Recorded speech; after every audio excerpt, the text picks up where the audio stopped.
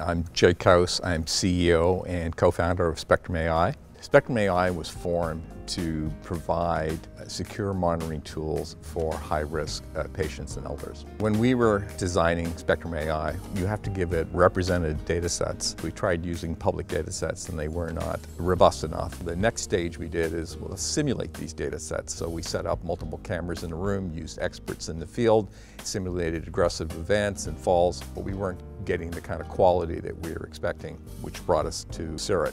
There was an idea to use film production tools, specifically virtual production and motion capture, in order to not only generate, but multiply captured actions.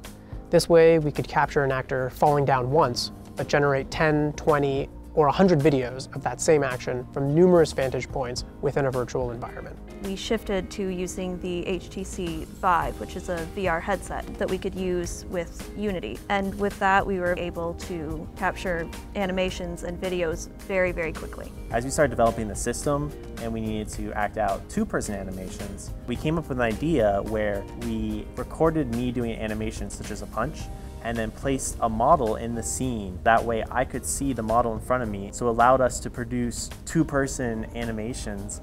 We could get actors very close together and very close proximity, as if they were really trying to inflict harm on one another, when really you're just playing against a virtual version of yourself. During the engagement, what we would do is we set objectives, we would get back data sets.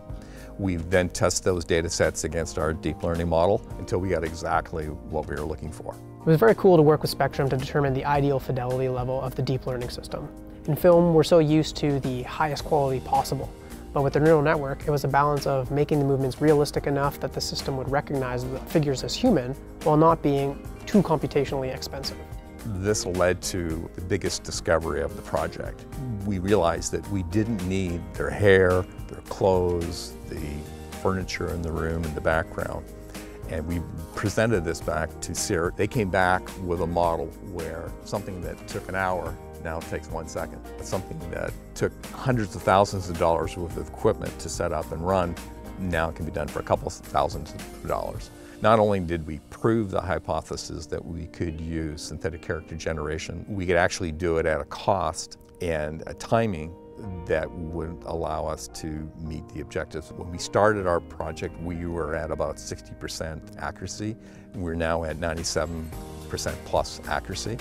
And a lot of it has to do with the addition of the synthetic data sets.